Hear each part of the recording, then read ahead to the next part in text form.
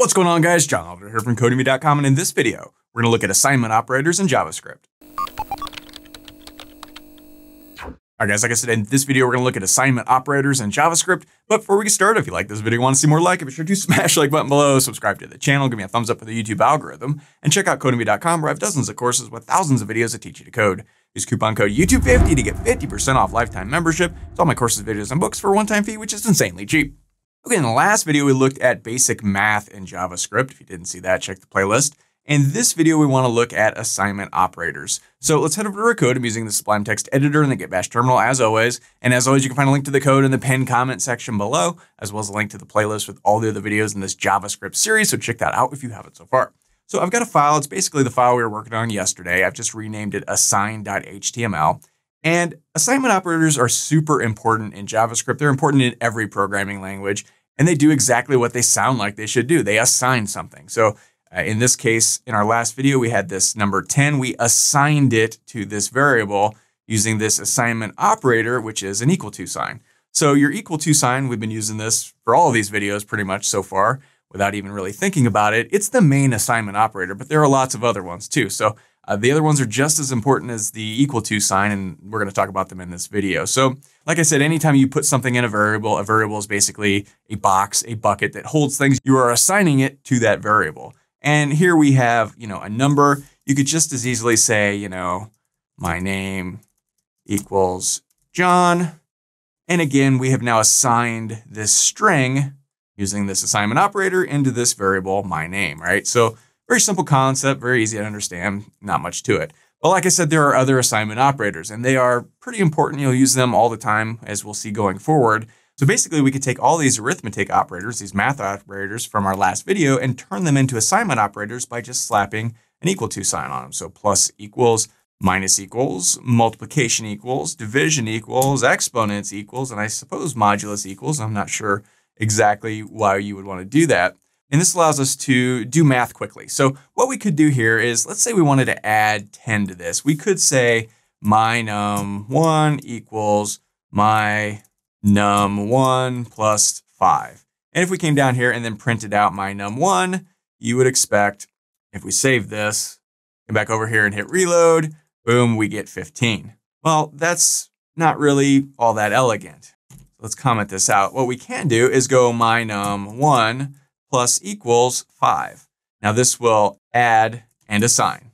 So now my num1 becomes 15, much more elegantly written than this whole big long line of code right there. And we're programmers, we're lazy, we don't like to write extra code anytime we don't have to. So here we have these numeric assignment operators. So here we come back over here, hit reload, again, it's 15. Now, why is this important? Well, let's look at this. Let's comment this out real quick.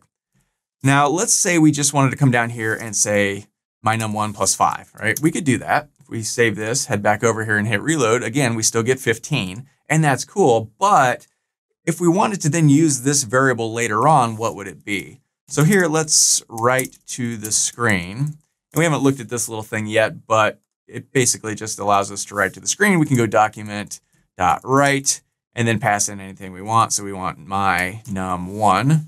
And don't forget your semicolon, because this is JavaScript and it's crazy. It needs semicolons at the end of every line. So if we save this, now what do you think this is going to be?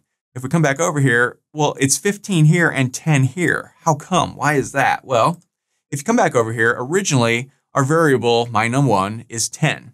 Down here, we added 5 to 10, and 10 plus 5 is 15. But then later on, if we print out this variable again, it's still 10. We haven't actually changed the variable. We just kind of added 5 and printed that to the screen. If we wanted to, use 15 as my num1 going forward, you wouldn't do it like this. Instead, you would, of course, use this operator, this assignment operator plus equals. Now this will add it and assign it back. So from now on, anytime you use my num1, it's going to be 15. And we can confirm this by saving this. We print it out here and here. If we come down here and hit reload, it's going to be 15 now both times because my num1 has been assigned 15, 10 plus 5, and then it gets assigned back in. So really that's all there is to it. It's very easy, but you'll use this for all sorts of things, especially when you're like looping around. It's great for counters. It's like every time you do a loop, you want to add one so you can keep track of where you are in the loop. You'll use plus equals, plus equals 1, for instance, and just that easy. So plus equals, we have, of course, minus equal. If we save this, head back over here, you would expect this is going to be 10 minus 5 or 5. We can do multiplication equals. That's going to be 10 times 5. Back over here, sure enough, 50-50. I'm back over here. Of course, we could do division equals. Again, this will be 2. We could do, of course, exponents, 10 to the 5th power. That is going to be a giant number. Giant. I tell you, what is it going to be? Well, not so giant, I guess. What is that? 1, 2, 3, 100,000. 10 to the 5th power is only 100,000. So 10 times 10 times 10 times 10. It's hard to say. Times 10 times 10. So 10 times 10 is 100. 10 is 1,000. 10,000. I guess so. Modulus. This one's kind of weird, right? So what's this going to be? Well, 10 divided by 5 is 2 with no remainder. So my num should be 0, I suppose, right? And 0. We could mix it up a little bit and change this to 11. So now it's going to be 11 divided by 5 is 2 with 1 left over. So that will assign it back in. And this should be 1. There you go. It might be useful. And it's just that easy. So those are assignment operators. Super useful. Not much to it. Not much to wrap your brain around here. Plus, minus, multiplication, division, exponents, and modulus. And of course, don't forget the original assignment operator, the equal to sign. Not to be confused with the double equal to sign that we'll look at probably in the next video. It's a whole different thing. But yeah, that's all there is to it. So that's all for this video. If you liked it, be sure to smash the like button below, subscribe to the channel, give me a thumbs up for the YouTube algorithm, and check out Codemy.com where you can use coupon code YouTube50 to get 50% off lifetime membership. So that's access to all my courses, over 60 courses, thousands of videos, and the PDFs of all my best-selling coding books. Join over 180,000 students learning to code just like you. My name is John Alder from Codemy.com, and I'll see you in the next video.